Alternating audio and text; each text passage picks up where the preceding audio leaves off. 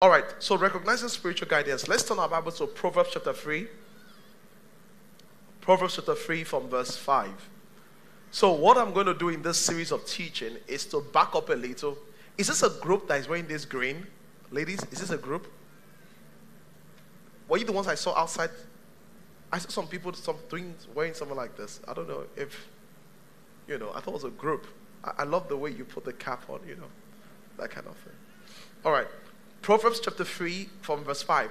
So this month we have been talking about the Holy Spirit, and we're talking really a lot about the guidance of the Holy Spirit. So remember, our teaching is recognizing what? Come on, people. Our teaching is what? Recognizing spiritual guidance. So let's look at Proverbs chapter 3, and I will lay some foundations again, and we'll take it from there. The Bible says in Proverbs chapter 3 from verse 5, trust in the Lord with all thy heart and lean not on your own understanding. So watch what it says. Trust in the Lord with all your heart and what? Lean not on your own understanding. So watch this. So the reason why you do not consult God is because you don't trust him.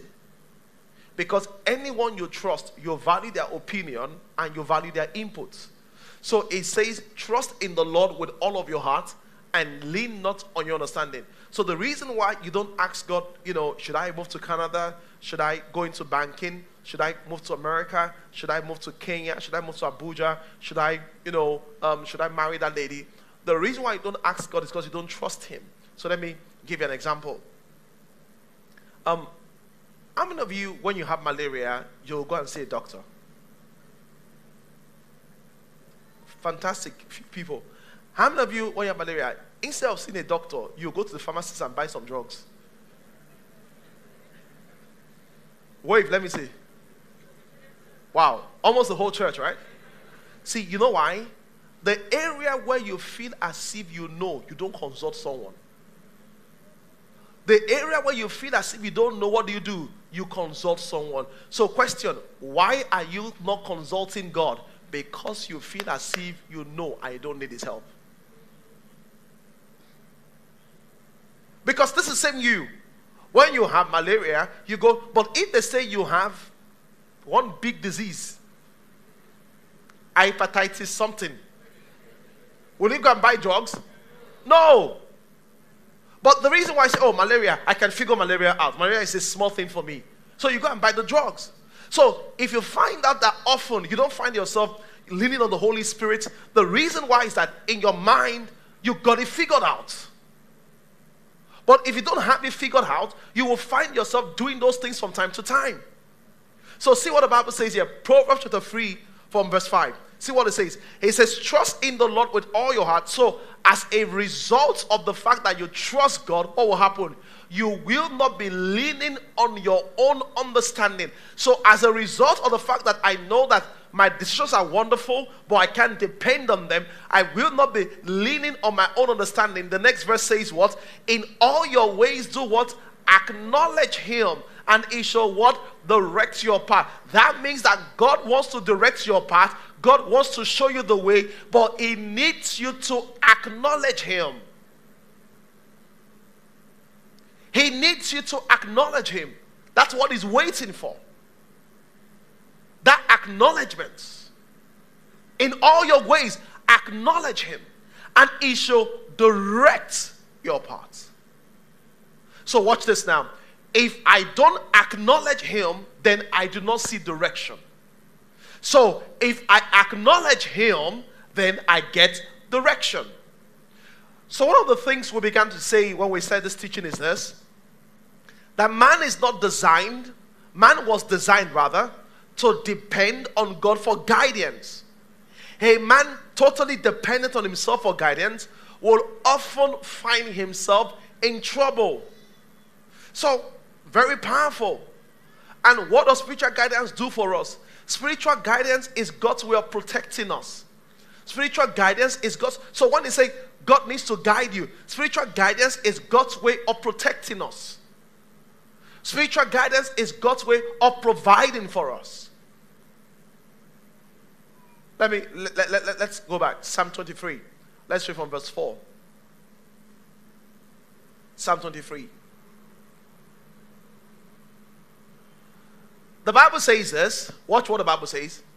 It says, yea, though I walk through the valley of the shadow of death, I will fear no evil. Why? For thou art with me, and thy what? Thy rod and the staff, they comfort me. Watch what he says. He says, the reason I will go through a very tough time and I will not be troubled is because of your divine presence. And guess what? It's only God's guidance anywhere God's guidance leads you to, there will be God's presence. And God's presence is the ultimate guarantee. Is the ultimate guarantee for victory in any situation or circumstances. So why do we need what guidance? Why do we need God's guidance? Listen, because one, you cannot even fulfill the will of God for your life without guidance. You can't. Absolutely impossible.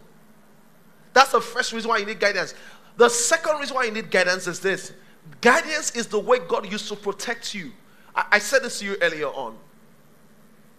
I said, there are certain evil that must happen that even God might not be able to stop.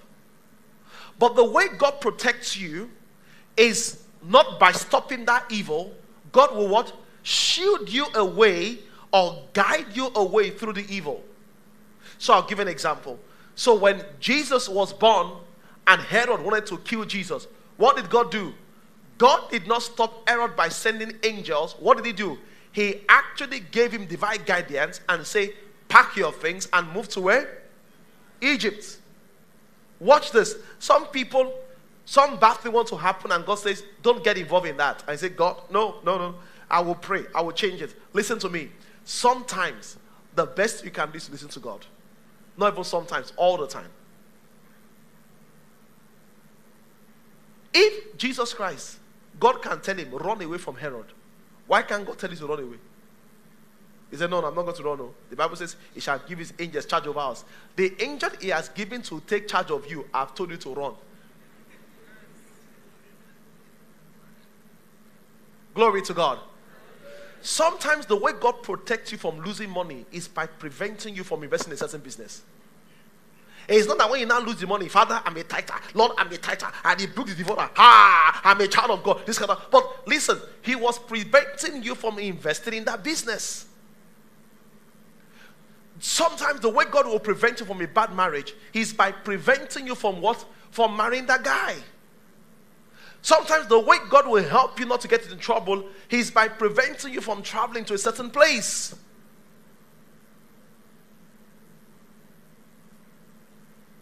He says that thy rod and thy staff, they comfort me. I've heard stories of people that they were meant to get on an aircraft to travel. And as they're about to travel, the Spirit of God said to them, do not travel. Go back home. And they packed their things home, only for those aircraft to have an accident. Disobeying the prompting of God can make you lose your life. It can take away your life. As a matter of fact, in the Bible, there's a man called the young prophet. God told him, do not stop. Do not go back the way you came. He stopped and went by. Bible says as he was going home, a lion met him and what? Ate him up. Somebody say hallelujah. Somebody say hallelujah. God's guidance is important. The way you raise your children. See, listen, everybody is doing something doesn't mean to work for you. The fact that everybody is doing it doesn't mean to work for you. You want to send your children to school abroad? It's a wonderful idea. But just make sure it's God's plan for their life. Many of us are so interested. We want to lead our children in a certain way that God doesn't want them to go. And the Bible says, train up a child in the way that he should go. And see, it didn't say train up a child in the way you want him to go. He said train up a child in the way that he should go. And when he is old, he will not depart from it. There is a way every child has to go. Every father, every mother must be interested, not in just raising children, in raising children in such a way that God wants them to go. Very powerful principle.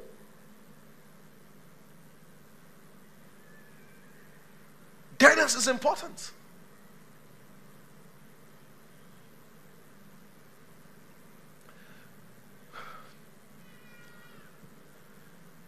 So now that we know guidance is important, the second thing I want to say is this. How does God guide us? And I'm just backing up a little from what we've done before. How does God guide us? God, see, okay, let's do this.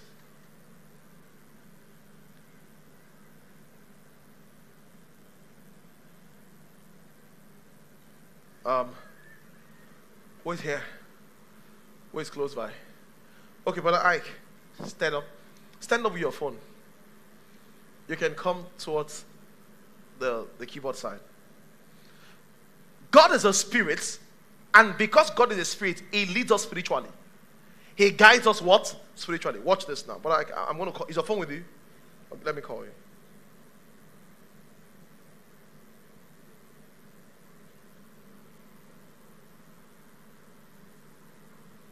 Is your phone fake? How come it's not ringing?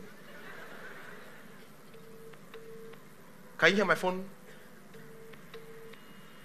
Is your phone ringing? Is your phone, can you flat, let's see. Turn it towards us, turn it towards us. Is it ringing? Okay, question. Why is this phone ringing? Watch this now. I didn't say I want to call Brother Ike's phone. Who do I want to call? Brother Ike. But the moment I pick up my phone to call Brother Ike, the only way he can receive this signal is that he must have what? A phone. Because that communication is from phone to phone. What does that mean? God is a spirit. If He's going to talk to you, is your spirit is going to talk to you.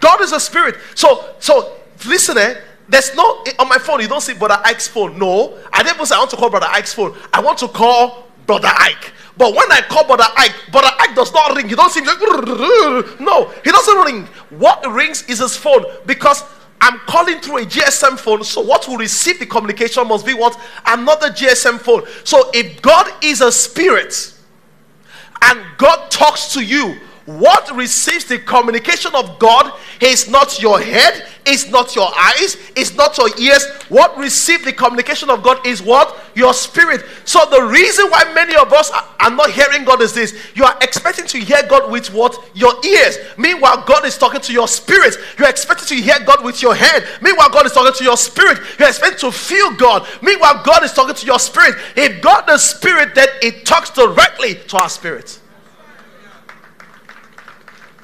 Watch something else. Give the phone to someone in the choir. Just throw it at someone in the choir. Come forward. Stay where you are. If I call his phone again, will he know I'm calling him? Why? If I call Brother Ike again, will he know I'm calling him? Because it's not with his phone. When you are not active with your spirits, when God calls you, you'll not be aware. So, God, this is God calling. But because he's not active, the phone cannot receive it. But it doesn't mean that God is not calling. See, that is the problem with you when you don't have a vibrant Christian life. It's not God. Someone says, God, why are you not talking to me? Listen, God is the one always talking. As a matter of fact, when Adam and Eve sinned, guess what? It was Adam that ran away. It was God that said, Adam, where are you? God is, someone say, where is God? If you're saying where is God, you are asking the wrong question. You should ask yourself, where am I? Because God is the one that is always saying, where are you? Where are you? Where are you? Where are you? He's always saying something. But the reason why you cannot receive from the Lord is because, hey, what your receiving device has been passed on. Your phone has been switched off. You are not active. Your SIM is not activated. So when God talks to you, he doesn't talk to your head. He doesn't talk to your eyes. God speaks to your spirit. Glory to God. I said glory to God. I said glory to God. So God speaks to you through your spirit. 1 Corinthians chapter 2. Thank you, sir. So God is spirit, and his guidance are primarily spiritual and recognized and received through our spirit. God is spirit, and his guidance are primarily spiritual and recognized by our spirit. God does not do kalo. God, who should I marry? Oh Lord. Okay. God so loved the world, he gave his only begotten son. You put 3 names there. See, God does not lead you by that way, by ballot. I said, God is spirit. What you think is ballot is mathematics, so hope you know. If you calculate well, if you call words, each syllable lands on a certain word. And many of you know, because when we were younger, I used to play this thing. What do you call that thing? Huh? Or you use paper and you be like, slap me, kiss me, go and buy me fish. You are stupid. You are an idiot. See, and don't say, oh yeah, pick one color, orange. Pick this. The reason why is that it's mathematics. Once you pick one color, no matter how much you fold it, it's going to come out in a certain way. So the reason a lot of Christians don't hear God is this. They've not come to agree that God leads them spiritually and leads them by the Spirit. Did we just have a foundation in the current? Will you just ask someone to look at that?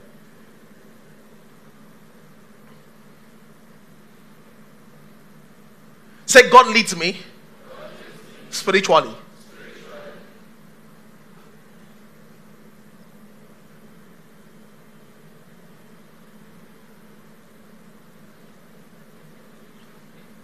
Japa.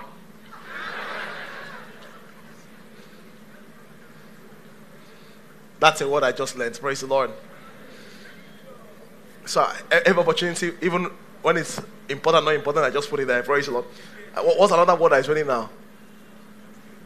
Huh? Huh? Come online. Is it come online? What?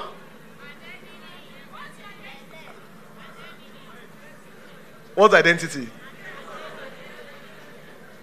Okay, let's keep going. 1 Corinthians 2, Some of you need to come online. Praise the Lord. Your spirit is asleep. You need to what? Come online. Some of you have been, that's why you come to church one Sunday. Even when you come to church, you are so dry. If your neighbor is looking at just type, say, neighbor, come online. Praise the Lord. If you say, what's that? Say, what's your identity? Praise God.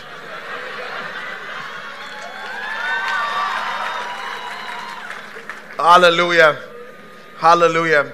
All right, 1 Corinthians chapter 2. 1 Corinthians chapter 2. All right.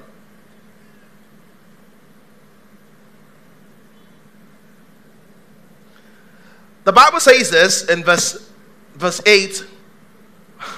Which none of the princes of this world knew, for if they had known it, they would have not crucified what?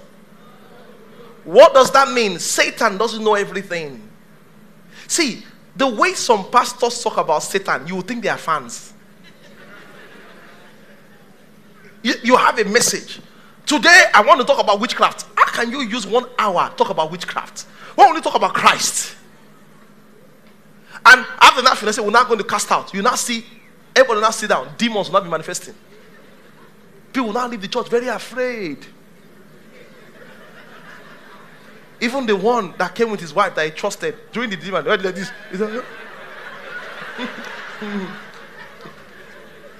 Glory to God. Listen, that's why many of you don't fall under the power. You know why? Because the church you came for, anybody that falls under like this is deliverance case.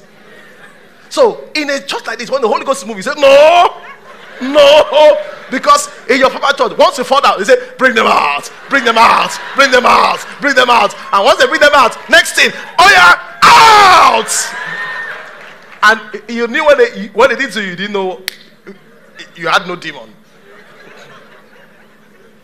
First of all, when you read the Bible, people that fell down, the most reference to falling down was to the power of God. The other people that fell down from demonic conditions, they didn't just fall down. They were wallowing. They were foaming. There was more display. But the falling down was more to the power of God.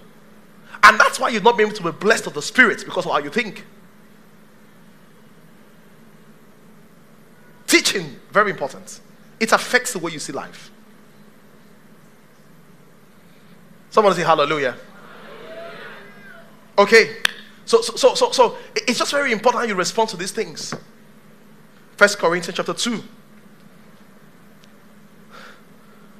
The Bible says, so I was saying that Satan is not that powerful. That's what I was saying. Do you know something about Satan? Everyone look up here. Do you know something? if Satan is right here in this church, it can't be in your house. It's not omnipresent. You never thought about it. See, in the book of Job, it said, Satan, where are you? What did he say? Going what? Through and fro. Why? If it can be everywhere, why does it go through and fro? Does God do go and fro? God doesn't do anything. He sits one place. Hallelujah. Just his eyes is everywhere. My God is powerful. Just his eyes is everywhere. You know what the Bible says? The Bible says the earth is his footstool. God wants to use, God saying, so sometimes he just does like this. You just hear, you just, God just put the right leg and change to the left leg.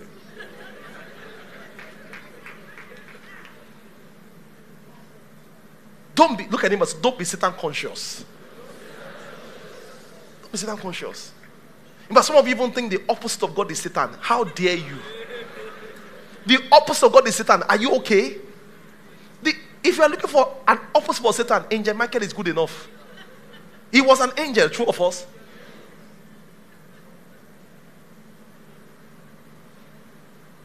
So let's go.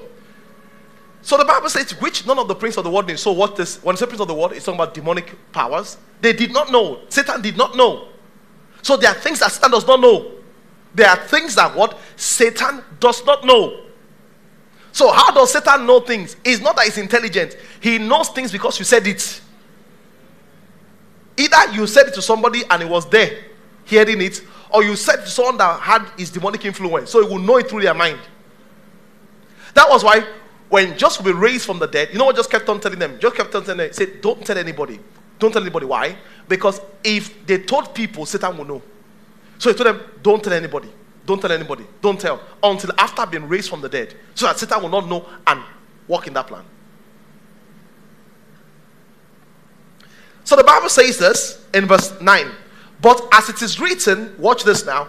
I have not seen, nor ear heard, neither has he entered into what? The heart of man, the things that God has prepared for them that love him. Watch this now. You know what it's saying? He said, these are the way you receive information, either by eyes or by ears. But it now brings a third part. He said, or by the heart.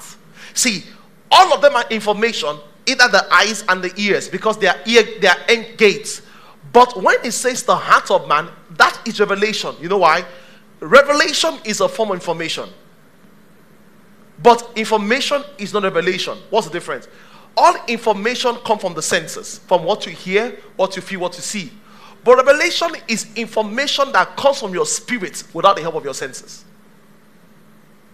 So it's called revelation knowledge. Glory to God. I said glory to God.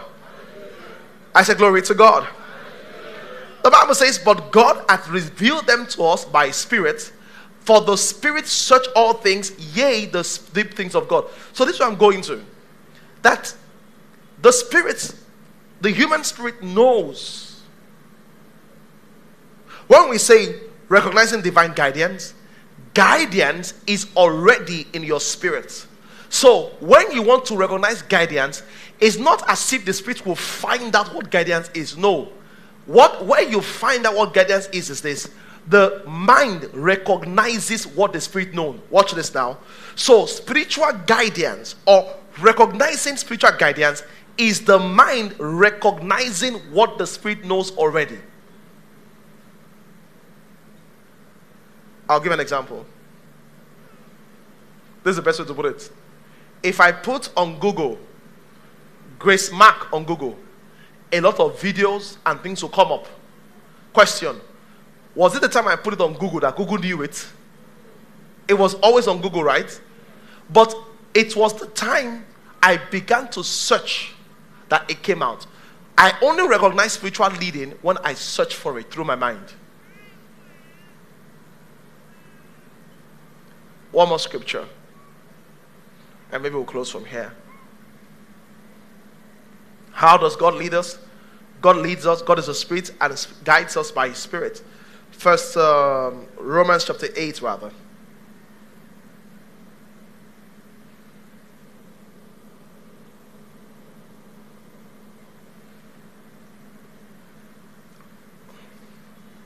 Verse 14. For as many as are led by the Spirit of God, they are the sons of God. For you have not received the spirit of bondage again to fear. Watch this now. How do you know you have bondage? Any prophecy you hear that makes you fear, spirit of bondage. Kalia, kalia, kalia, kalia, kalia. I see accident. I see accident. I see accident. I say, hey, what is that? I don't know, but I see accident. I see accident. Listen to me, bondage has come. Can the Holy Ghost reveal that something bad will happen? Yes. But when he reveals it, it comes with an assurance. It's an assurance that two things: it can be changed, or it will work together for good eventually.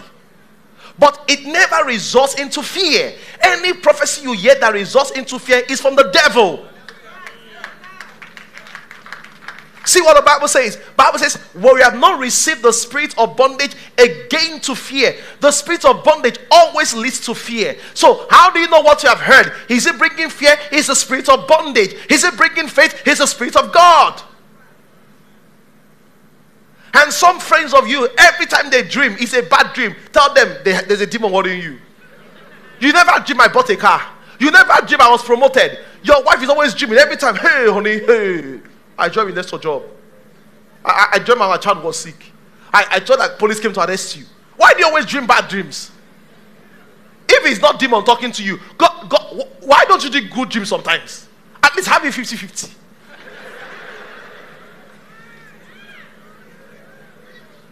Glory to God. Some are experts in bad dreams. Some when they prophesy, every time they prophesy is a bad thing. Hey, Holy Spirit. Hey. I'm not saying don't dream or prophesy, but can you give us good ones also? You always dream of bad things. Are you from hell? But let's keep going. The next verse. So verse 16. The Bible says the Spirit himself, or this scripture say itself, bears witness with our spirit that we're what?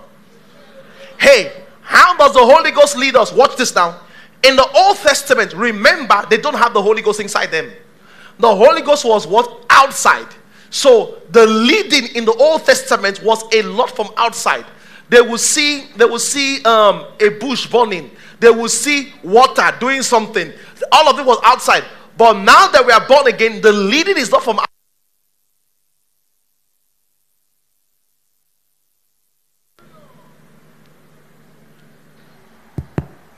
Yes, I think you need to come over here, actually. So watch this. In the New Testament, the leading is not from outside. Because we have received the Holy Spirit, the leading is where? From inside. The leading is from inside. How does God lead us? He says, the Spirit bears what? Witness with our spirits. So the leading is from inside. The leading is from inside. So how does God lead us? God leads us through what? The inward witness. Someone say, God leads me through the inward witness. So what is the inward witness? So I want to define this for you so you can write it somewhere. The inward witness is the witness of the Holy Spirit about a matter of fact exposed to it that will bring about the Spirit's approving or approving or what's the other word of if you don't approve? Disapprove. So the Spirit will either approve or disapprove. The Spirit will either endorse or what? Unendorse. It's the weakness of the Spirit. So let me give you a good example. Yes. Let me tell you how it works. Glory to God. Amen. Let me tell you how it works. So the inward witness is like a scanner. It's like what? A scanner. Please come. So, you know what? As he is right now, I don't know what he's carrying on his body. Maybe he's carrying some guns. But watch it. If I just do this, you just say, if I just scan him with my phone, pop on. I'll say, okay. what is here. How do I know something is there? The scanner revealed it. See, that's what the weakness is. When you expose your decisions to the Holy Ghost, you will hear two things. The buzzer will go off. Pa-pam, pa-pam, pa-pam. But the challenge is that most of us do not expose our decisions to what? The Holy Spirit. So when you want to marry, when you want to marry somebody, bring the scanner. Let the scanner go. Is it the right person? The Holy Ghost will scan him. Pop. He said no. You want to move abroad to Kenya? Bring Kenya to God in prayer. Let the scanner go. Pop. Go. See, but the challenge is this. Most of us never watch this. If I have the scanner, until I apply the scanner to the person, it never works. If I don't expose my decision to the inward weakness, I will never know if it will approve it or what? Disapprove it. Thank you. I will never know if it will what? Approve it or what? Disapprove it. Very big. Someone says, how do you know what to do? He says the Spirit bears witness. That's the thing. The Spirit bears witness. Someone says, okay, Pastor, how does the Spirit bear witness? This is a simple way you can start. If you want to make a decision, if there's something you want to do in your life, this is a simple thing you can do. Will you just bring it to God during worship? During worship, bring it up. During worship, just begin to worship and have that thing on your mind. That should I invest my money in this company or not? As you are worshiping, these two things will happen. One of the two will happen. If it's something that God wants you to do, as you are praying and worshiping, that decision will become stronger. You will feel joy. You will feel excitement. If it's not something you should do, what will happen? As you are worshiping, you just find a depression. You will find an isolation. You will find a disagreement within your spirit. How many of you have felt this before? What if you have felt this before? You know what I'm talking about. As you're worshiping, you maybe want to invest in a business, and you go, oh Lord, I'm not just in your mind as you're worshiping. You just allow that decision to go to the scanner. You see that? Why do I feel this way? Why do I feel this way? I told you about a lady last week thereabouts. This lady, you know what she did? She met a guy in church. And when he met the guy in church, in fact, let me tell you my own story. I want to tell you, I lost money actually in this case because I did not listen. There's this guy I met in church. The way they introduced him to me, this, that, the guy comes to visit me every 3 days. Pastor, I just became born again. I used to do this, I used to do that, but I'm now clean. You're just giving me stories. I like the guy. But after about 3 months, he was telling me how he needed money. He's looking for money here because there's this thing he's going to do that's going to bring him money, but he needs money to unclear it. And how his father is a billionaire, but the case is in court. But when you trust somebody, this is a church member. I didn't know I was on the journey. I'm in one weakness, so thank God my wife is not around because she doesn't even know this part, and I hope she's not watching online. So he just told me, just Pastor, I need 5 million. When someone is, is already into you, you're into him. He said, Pastor, in fact, don't even give me, make it an investment. So I went to meet my wife. I said, this guy said this and this and this and this and this. My wife said, but we don't borrow people money. I said, no, it's an investment. I said, I'm not at peace. Let it go. So I came back to meet the guy. I said, which money can I take that my wife will not know? This is me. I took 2 million. Because I also was trying to make some extra money to pay a bill. I said, one day you have disposition, you will not hear the voice. But why didn't I go the 5 million? Because I had what? Reservations. In me, the voice was saying no.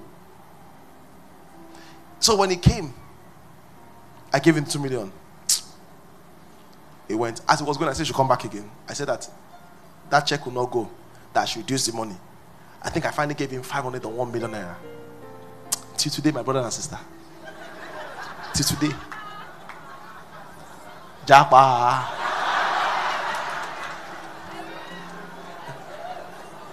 Himo, church, money, contract, everything. Japa. I began to ask, what is your identity? What? What is that? The guy is offline, I'm telling you. Offline. See, but the reason why was this. I knew on my inside something was wrong. I just could not place my hands upon it. And I lost money. Listen to me. Don't lose your children by being disobedient. Don't lose your marriage.